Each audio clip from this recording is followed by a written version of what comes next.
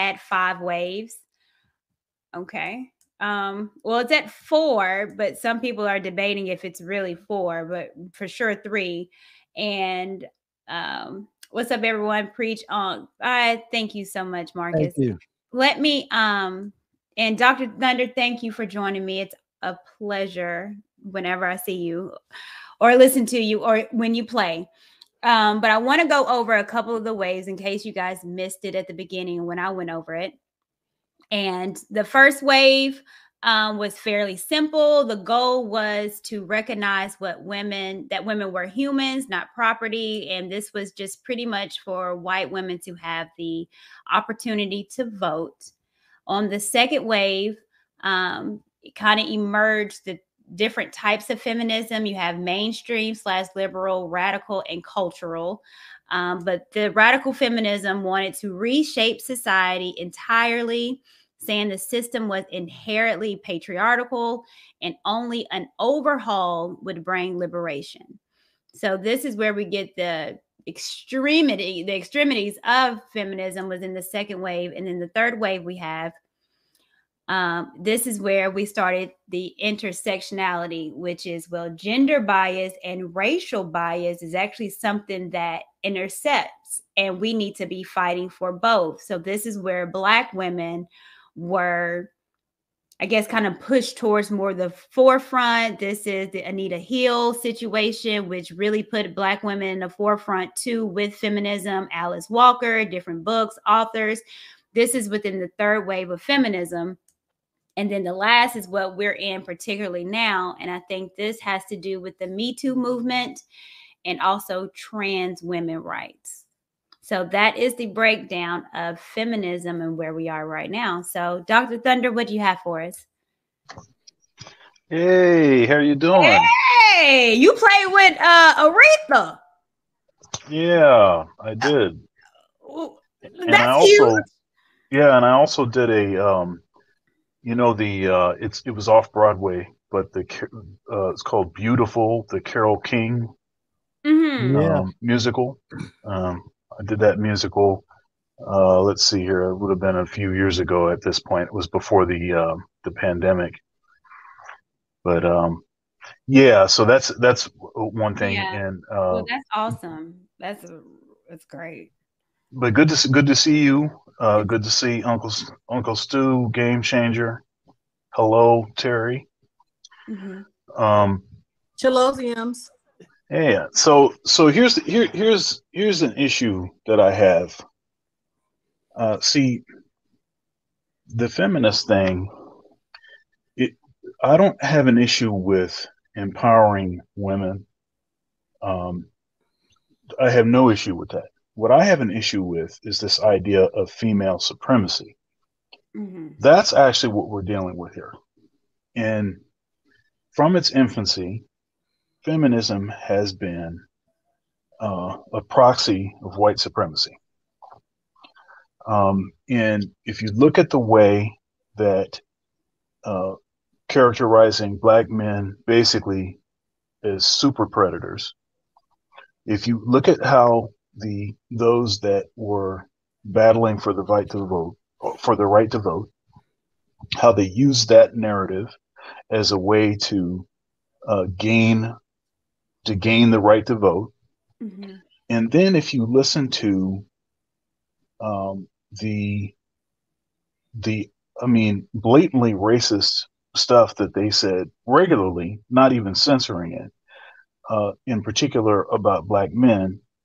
And then when you see how that whole white feminist thing was completely embraced by black women, and then the logical outgrowth of all of that is a lot of the rhetoric that you hear from the divestors, this selective breeding and all this kind of stuff, which has an eerie resemblance to stuff that you'd hear Margaret Sanger say, right? So see, that is my issue.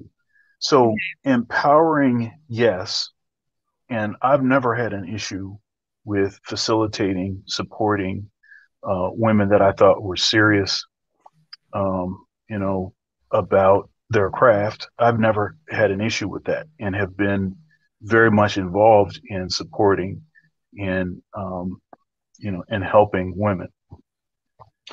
But I don't like this idea that of especially in our community, this sort of artificial propping up of our women at the expense of the men. And I'm an academic, and I think academia has done as much or more than anyone has, or any institution has done, to actually damage the Black community because of the disproportionate promotion of our women at the expense of the men. Someone said something earlier about, you're not going to give up power. Once you've achieved a certain amount of power, you're not going to give it up. So there are 20,000 fewer, and this is an old number, it's more like 30,000 fewer Black men in the academy than Black females. 30,000 fewer. I'm talking about professors. All right. And in order for that to change, those that have gained power, the Black women, would have to say, you know what, this is out of balance. This is not good for our sons. This is not good for future generations. We need to have more parity in our community, and they would have to say, you know what, all of these next hires, we're going to prioritize Black men. That's never, ever, ever, ever going to happen. And frankly, any group that has achieved a certain amount of power, I mean, you kind of can't blame them for trying to hold on to that. So we're in a kind of a funky sort of situation. I don't see any change. I see this as getting worse. And I have a 9-year-old son. And I'm very, very concerned about his, his dating prospects, first of all, he's got a target on his back already. Right. So I'm concerned about that. I'm concerned about dating prospects. I'm concerned about, schooling, everything else. I've got him in a private school. It's in a private Catholic school. He's never going to public school. But yeah, it's a funky situation. Yeah, what's funny, and Game Changer, I know you wanted to say something, but I think it's interesting because now that we're in the fourth wave of making sure that we have trans rights, particularly trans women. And feminism started as we want women to have an equal playing field as men, but it's making a full circle because now in women, it's biological men fighting back for a role and taking over what biological women wanted.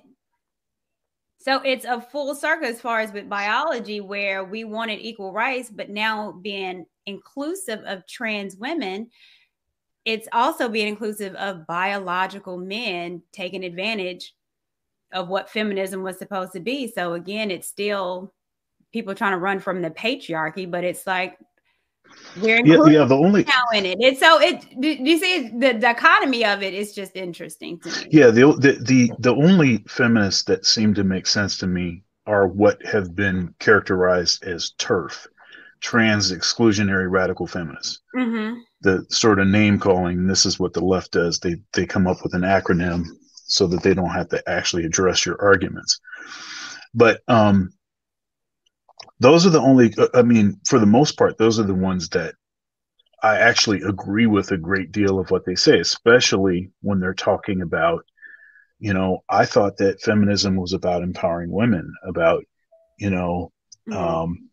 giving women opportunities, not about smuggling in, a dude in a skirt. And that just doesn't seem to, it doesn't seem to work.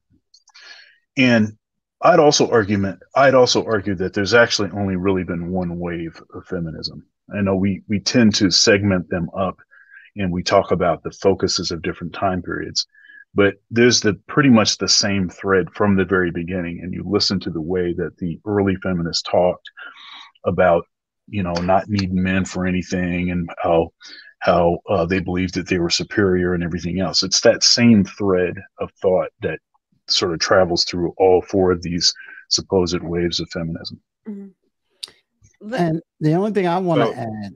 Hold on. I'm gonna get Game Changer in you, but let me read this. From Dane C. Thank you so much. It's the women's suffrage movement was not an abolitionist movement. They didn't care if slavery ended. They were mad Black men got the right to vote before white women. Okay. So I do want to say this. I would challenge the notion that power isn't given up. It definitely has been, and I think that is the problem. I mean, there weren't any bombs, bricks, or bullets. When women got the right to vote, the men of the time just gave it up. Like, oh, okay, here you want the right to vote? Here you go, power. And as far as feminism goes, they continue to do so in each and every single wave. And they likely are doing so in this current wave. So, whether you call it waves or not, the current request of the group, has been met without opposition. And I think that is really why it's empowered and emboldened, because what they're doing is they are attacking until resistance is met. You see, I talked about the abolitionist group earlier. And yeah, there was that feeling, but guess what? It disbanded, it ended. They didn't continue to push for, slave rights or Black rights and anything like that for another 100 years. And the reason for that is because look at what it cost. Look at what freedom cost the first time. You had to take free Black men to volunteer after being freed to fight in a god awful war, getting bayoneted in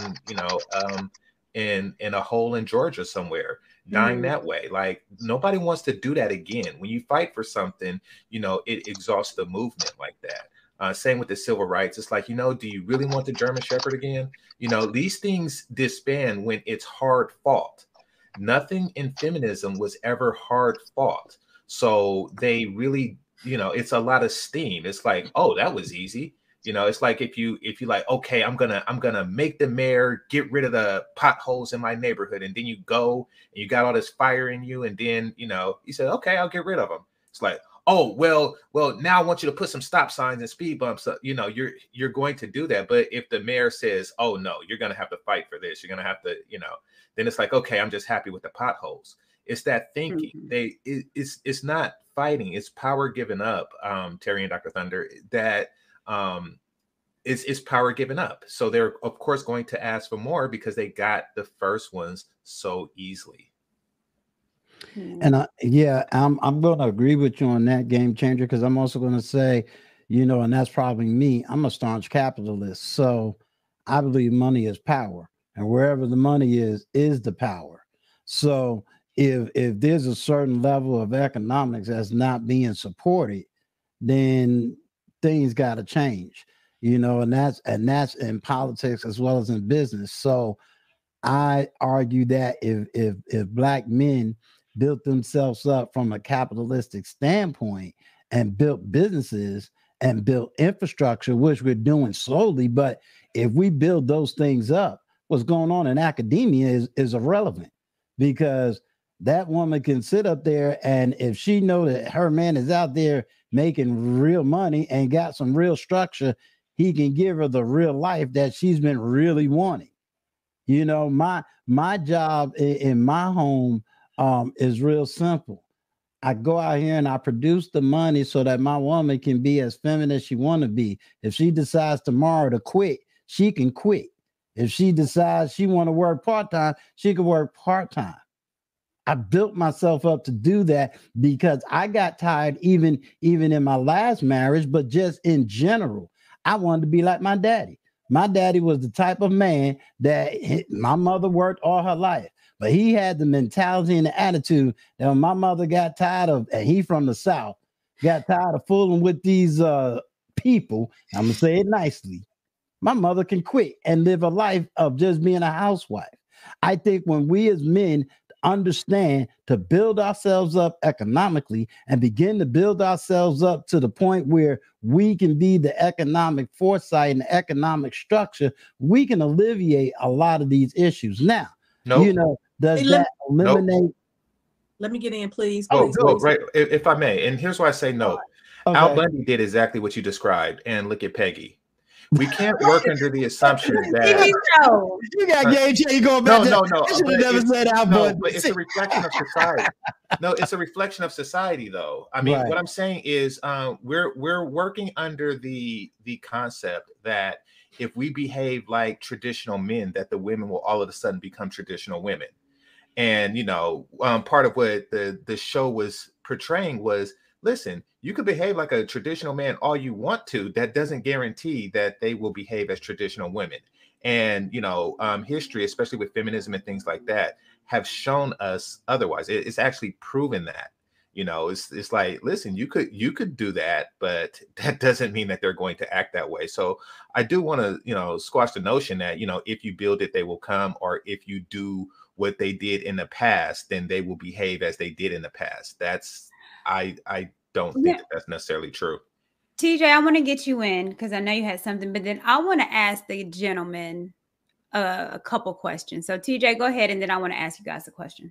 Well, I was going to say that I don't think that I was going to basically disagree with Game Changer. I don't think it's going to be yielded because it goes back to what Dr. Thunder said. In my opinion, it has gone from us seeking equality to us be seeking superiority. And I think whether we intended for it to end up that way or not, that's where we are. And that's where we are as women. And because I think that, and like I said before, you know, initially it was about go to college and do this, but then somehow in getting those things, we began to think that we were better than our men, and it has gotten even worse. So I think because it's gotten worse, I don't foresee that we are going to, I'm speaking in generalities, that women are going to say, well, yeah, you know, we got it wrong. Let's redo this thing. Let us yield our position of power, because essentially that's what it amounts to. Yield our position of power to whom they believe is oppressing us, which again, I said they believe. Mm-hmm. So I don't really see that. Well, I wasn't saying that that I believe that women are going to yield their power. I was saying that because y'all were making the assertion that power is never yielded, and I was saying that men has yielded power to women. That's what I was saying. I feel that men are better people in the sense that they do stuff like that, and when they have power, they work in the best interest of men, women, and children. When women have power, they seem to work in the best interest of women. So no, I don't anticipate the feminists to yield power in that way, but also I think that there will come a point very soon that they realize that they don't have any power.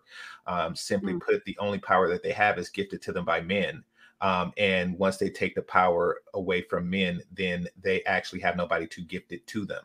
So I think that once they reach a level of intelligence to where they come to that conclusion, then it will dissipate, but only then. And it will not be pretty, the process. Yeah. Let me ask you a question again. Hold on, Uncle Stu, because I want to ask you all three, the fellas, a question. Okay. So with the different waves, or the wave of feminism, has it directly affected you guys? Yes. And if so, how? Me Too. The Me Too movement has directly affected. Definitely. Okay. Well, you don't have to go into that. I'm just asking, has it directly? So the fourth wave is the Me Too. Okay. No, I get confused. Okay. But yeah, no, but just feminism in general, but you have because of the Me Too movement. The Me Too movement, and I've been in touch with that transgender thing with my grandson, because we had to go into the hospital and tell him we putting a sex on his birth certificate. Oh yeah. That's why they was trying to argue. They was trying to argue about, hey, you don't have to put a gender on the birth certificate. And we like, no, he has all of the parts. He is this. So yeah, I've. Okay, thank you. And Dr. Thunder, what is yours? Celine, thank you so much. Women are supposed to be virgins, trans, not men. Oh, all right now. Okay, so Celine, Dr. Thunder has. I think she was saying. I think she said trad, like traditional. Traditional. Yeah, Oh, okay. traditional. I thought I was talking about. I was like, well. Yeah, no, she was saying virgin/traditional. Not Right. Got it. Yeah. Okay. Thank you, Game Changer. Dr. Thunder, has feminism directly affected you? Oh, most assuredly. You know, I'm an academic, as I was saying before, and there is directly because of feminism, the education system is the way that it is. So if you track the education system, so in its infancy, it always sort of biased towards the girls, but momentarily they said, okay, and this is when we were talking about white boys. They were like, hey, we need to do something to try to create some more parity between the performance of the white girls and the white boys. And so they made some changes, and it had the expected result, better results for the boys. But then they reverted back to the previous sort of ideology, which prioritizes a lot of sitting in the seat, a lot of looking at a book, you know, that kind of stuff when kids are young, and you know that boys don't want to do that. And that's not, it's not a reflection of a lack of intelligence or capability. It is just that men and women are different. And I know that's a controversial statement now, to even say that men and women are different.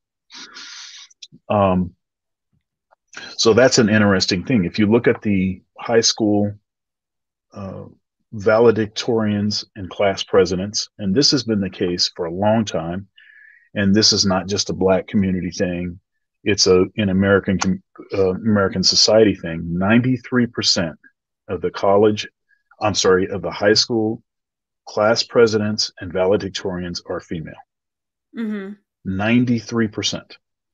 Now, unless what you're saying is that we think that the boys are just chopped liver and they just ain't worth nothing, and that's why the girls are just outpacing them and they're just better than they are, unless that's what we're saying, which a lot of feminists actually think that's true, by the way. Unless that's what we're saying, then we need to look at the system and say, what is it about the way that we do education that's creating these disparities? And then now you see in college, you're seeing that it's a 60-40, 60% females attending, 40% males. And that statistic is far worse in the Black community. I actually did one of my Car Thunder episodes on this topic recently. It might have been within the last couple of weeks, where I detailed in colleges the percentages of men and women, and I did it on the white side, and then I also did it on the Black side. And it's appalling that we just look at this and treat it like it's okay. This is standard fare, no big deal, nothing to talk about here. That stat that I said, the 93% stat I said before, that's been the case for at least 30 years. But nobody says anything about that. We act like it's okay. And I basically agree with what Uncle Stu was saying, but I would say that I think what happens in the academy does matter. The reason that it matters is because the academy is involved in, about 10 years ahead of time, social reengineering. So all of these sort of crazy social reengineering, woke stuff, all of that stuff starts in colleges and in universities. So the stuff that we're seeing today, all of the crazy stuff that we see in society today that they're doing, that stuff has been around for about 10 years in the academy. So they're actually pushing this stuff out of these universities. And so that's why you have to get control of that. You have to fix that problem. But yeah, so that would be a pretty direct way. And I'll tell you the only reason that because I'm a unicorn, right? I'm a unicorn. So the only reason that I got the job that I got is because my predecessor had a particular priority structure in mind, right? He was also a black male. So he had a particular thing. He saw certain issues. Now, obviously, I needed to be able to do the job, but if those of us that are in the academy aren't aware of the stuff that's going on and don't actually prioritize, then what was 20,000, which is now 30,000, is going to be 40, 50,000 fewer, black men in the academy than black females. And the university system is incentivized because of Title IX to count women as a minority. So black women are counted twice. A double minority. Yeah. As a double minority. And so what that does is it ends up marginalizing the black men. And then what sucks is that when you prioritize and even have the audacity to celebrate the excellence of black men, the same folks will look at you and treat that as if that is somehow racist. Mm-hmm. Yeah. Now that's some good points. I'm not trying to do a pushback. I want to do a question. Dr. Dunda, tell me, am I right or wrong, or is there data on this? My understanding, and I'm going more on the HBCUs. Historically, black men has never really been college oriented, even going through the Reconstruction era. And I don't think black men started really digging into high levels of education until like the mid 90s when the whole Bill Cosby thing showed up. Am I right or wrong in that era? Because I mean, we was basically able to work blue collar jobs and make way more than certain industries. Yeah. And I'm not justifying it. I'm just saying, the numbers wise. All right. Dr. Thunder, go ahead and respond, please. And then Game Changer, I wanted your response to off the question. All right. Mm-hmm. Yeah. So this is a good point. It is the case that black men never have been as interested in education, higher education, as black females. That's true. But we saw a skyrocketing of the difference, probably started in the 80s, right? You start to see a skyrocketing of way more of our women going to school because they were getting grants and all kinds of government incentives that were not available to black men. That was part of it. And I always tell folks, college is expensive. So if you go to college, you want to know why you're going to college. Right. I counsel a lot of students regularly that went to college and they have what's called an exploring degree. Exploring means they don't know what they're doing and they just spending their parents' money. Right. They haven't worked it out yet. It's too expensive for that. I tell folks that it would be better not to go to college and get a job than to just go to college and don't know what you're doing. I agree. But now there's tremendous pressure that's placed on kids to go to college because it's basically an extension of high school. Right. And a lot of the academic rigor has been reduced, and students actually have the ability to get professors removed from certain courses and all kinds of stuff based on electronic evaluation, which is anonymous. Yeah. So there's all kinds of issues. I hate to interrupt, but I have a meeting in like 5 minutes. Ahead, so. Game Changer. Yeah.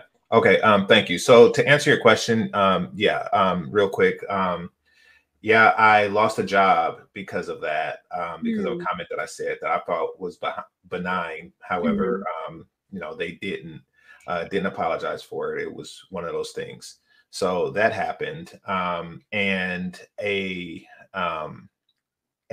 yeah, I received an F on a paper for something, and I was just in humanities in college.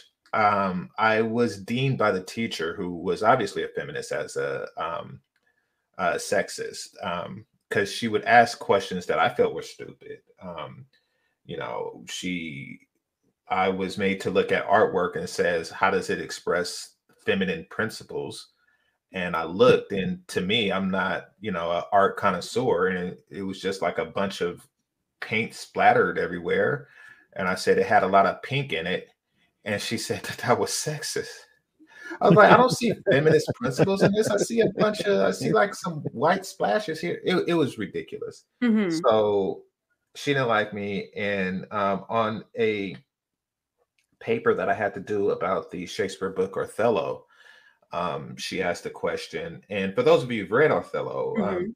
to me, it's more about um, tribalism at the time, racism, blind racism, Mhm. men competitive nature, things like that, than it had anything to do with women. And she said, how did the men betray their wives? How did Othello and Iago betray their wives? I was like, what? Because betrayal requires initial trust, and there wasn't an initial trust there. So I explained that, and what I felt was a very poignant paper, and I got an F on that. It was ridiculous. Yeah. So Yeah. those are Yeah. two Okay. things.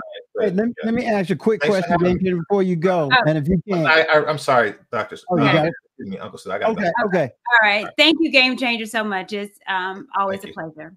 All right. Bye. Bye. All right. And then you guys, I'm going to got us on a close up. All right. Back that up a little bit, please. Look, I like to be close to the esteemed Dr. Thunder now, you know. Right, me too. To the top. And not that close, yeah. But before I go, I'm gonna get ask you guys the last question and your final thoughts on where we are now with the feminist movement. Do I think it's going anywhere? Absolutely not. Do I think it's needed? Absolutely not. So we know it's not going anywhere. Do I think it's needed? No, you guys maybe think something else, which I can probably assume what you're going to say. If it is needed, still, why? If it is not, then what does feminism, the movement, have or need to do to try to make more sense and for it to be balanced for equality? If that makes sense to you guys, and I can explain a little bit more, but go ahead, Dr. Thunder. I'll get your response to that. So again, do you think we need feminism now? If so, yes. If not, then what can we do as a community, or what could you do as men to make sure that equality is actually equal and that no one is trying to overtop anyone, and equality is not necessarily has anything to do with equity? Yeah, of course. I mean, I think that I mean there's no right that men have that women do not have. Mm-hmm. And when you take a look at this whole supposed gender pay gap, we know that it's not based on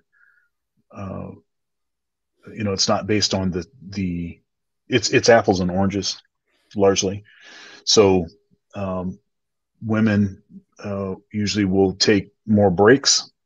They'll have kids, Right. and then they need to be off for 4 or 5 years, and then they come back into the job market. And in that time, the men have been working consistently over that period of time. And so you can't penalize the men because the women have kids, because some of the proposed solutions for this thing is to basically stagnate the pay of the men that have been working the whole time. The other thing is that on the balance of averages, men and women are different with respect to being agreeable. Women tend to be more agreeable. Men tend to go in there and ask for raises frequently. Right. Right. And then men are also usually willing to pick everything up and move. And women are not usually as willing to do that. So there's actual reasons. Men tend to be interested in things, and women tend to be interested in careers that are surrounding people. And the people kind of jobs, for the most part, don't pay as much. Yeah. Okay. So I don't think that we really need, we need that, as it were. Now, how do I see? So basically, feminism has basically thrown the pendulum way on one side. Mm-hmm. And what's happening now is there's a lot of trying to balance. And this is why places like the Manosphere, the Black Manosphere, Red Pill Spaces, why a lot of these conversations are being had, is in an attempt to try to push the pendulum closer to the middle. Now, do I think that that's going to be totally successful? No, I don't. Mm-hmm. And I think that the thing that has most facilitated a lot of the delusion that is normal, that is common, is the fact that men have created the world, the infrastructures, all the stuff that supports, comfort, that supports safety, stuff like electric, stuff like, heating their house, all of that. Men have developed the infrastructure so well and have subdued the earth to the extent that it is actually possible for people to believe that they could do it by themselves without the existing infrastructure. And the fact is that is totally delusional. And if and when we ever get to the place where stuff resets because of,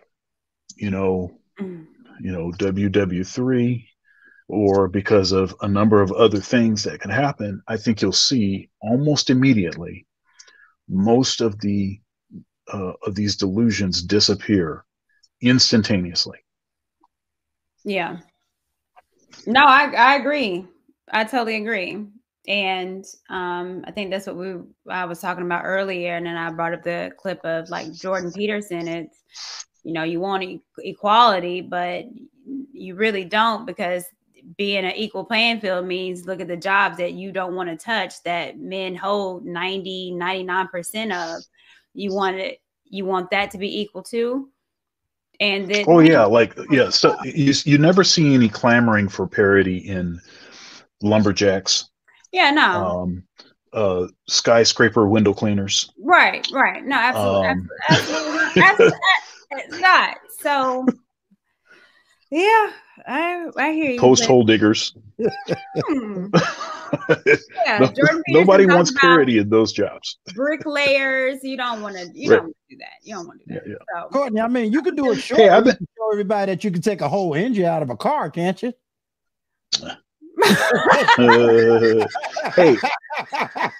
Hey, Courtney, if I can say, I've been actually trying to get in touch with you because I'd love to collaborate with you, bring you on my platform to interview you on my Conversations with Dr. Thunder series, if you'd be interested in that.